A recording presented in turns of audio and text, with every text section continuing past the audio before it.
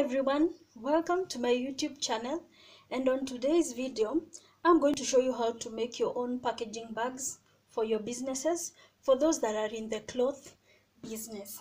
So with me I have a piece of paper, and in this piece of paper I'm going to explain to you briefly on how we are going to go about cutting our packaging bag. So as you can see, I have a rectangular drone. I have a rectangle drone, and it is 18 inches by 15. From here to here it's 15 inches, and from here to here it's 18 inches. So in the real sense I used centimeters, but I'm just going to name them inches because now we are going to assume we are cutting on the fabric. So, and remember, when you're cutting, put your fabric, make your fabric, cut 2 pieces of this. Okay, let me explain. So you're going to measure 18 inches by 15 inches, and then after you've measured your 18 by 15, you're going to come and draw a square of 3 inches by 3 inches on both ends, and then on the other side it's going to be 3 inches by 3 inches. I hope you're together up to there. So what you're going to do after you've cut this, you are going to cut this part off. So this part is not going to be there. This part is not going to be there. So with me I'll have 18 by 15, but we've removed the 3 inches, so it means this will be 18 by 12. All right, 18 by 12, and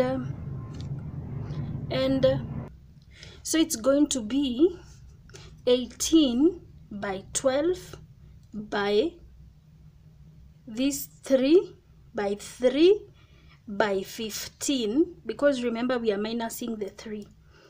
So I just hope you get what I'm saying. This by this is 15, this by this is 3 inches, the squares are 3 inches. So this is what you're going to have. So I'm going to show you. I've already cut my real fabric, so I'm just going to show you how we are going to do it. So I have cut my pieces of paper, and remember I told you to cut into 2 pieces. So as you can see, there are 2 pieces. So I'm going to remove this the square of 3 by 3, and we are going to see how it's gonna look. So this is how it's supposed to look, this. So what you're going to do, we are assuming this is our fabric.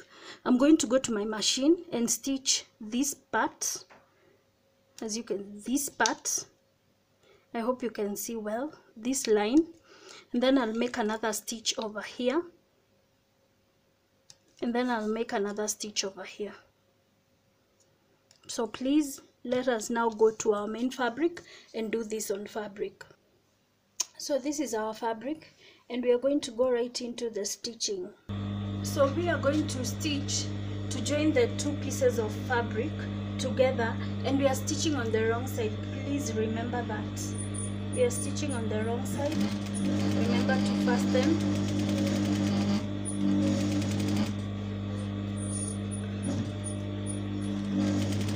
And I have pins with me to help me hold the fabric in place.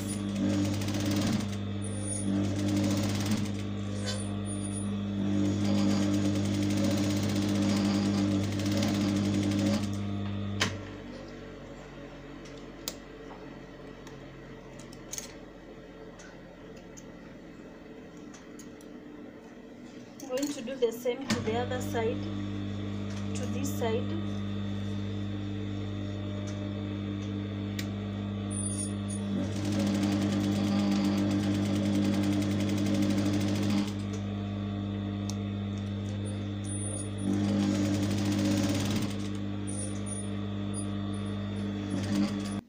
So when we get here, this is what you're going to do.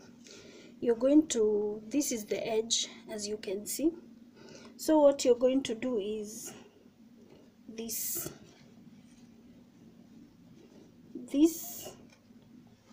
I hope you can see, this should touch, and this, and then we're going to stitch through. I hope you can see that. And then when we stitch, we are going to do the same to the other side. Let me just pin it to hold it in place, and then we are going to stitch it through. So we are going to stitch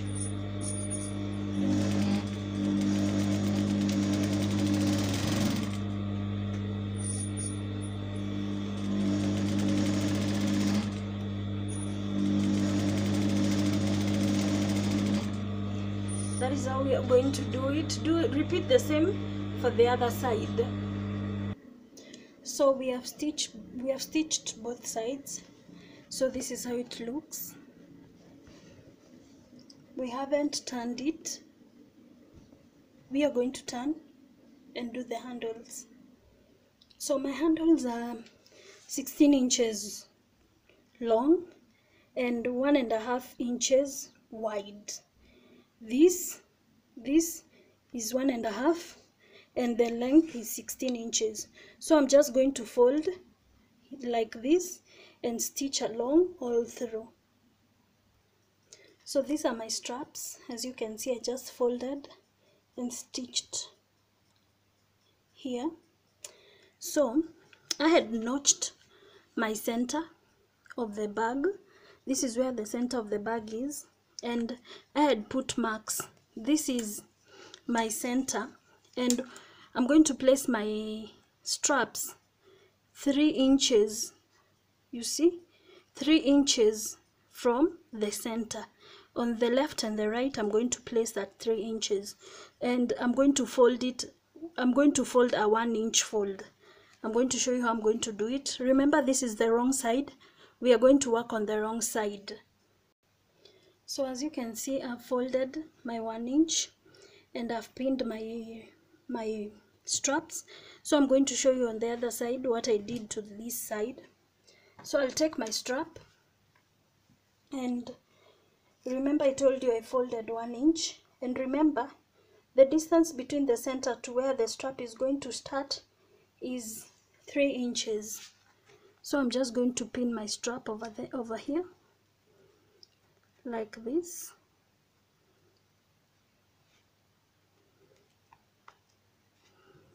And then I'm going to pin this way. No, I'm going to start from here going outward. And what I'm going to do is I'm going to see if they align, and yes, they do. So I'm going to do a top stitch here all the way around, and I'm going to repeat. I'm going to do a top stitch from the wrong side all the way through. So let's do this. So we are going to do a top stitch all around.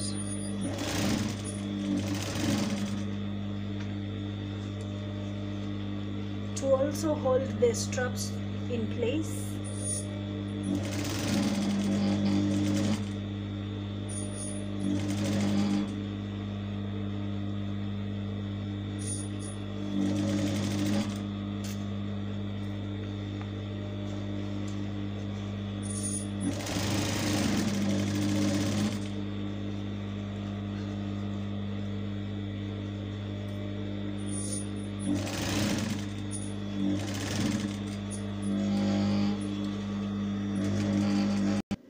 So as you can see, I did 2 stitches, one at the top and one at the bottom.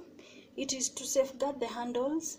And so this is on the wrong side. We are going to turn on the right side, and we will see how our bag looks like. So as you can see, this is the end result of the bag. This is the end result of the bag. It's a very nice bag. You can see the base, you can see the sides, you can see, and it's a big bag. The reason as to why I did this video, and there's something I want to explain to you guys.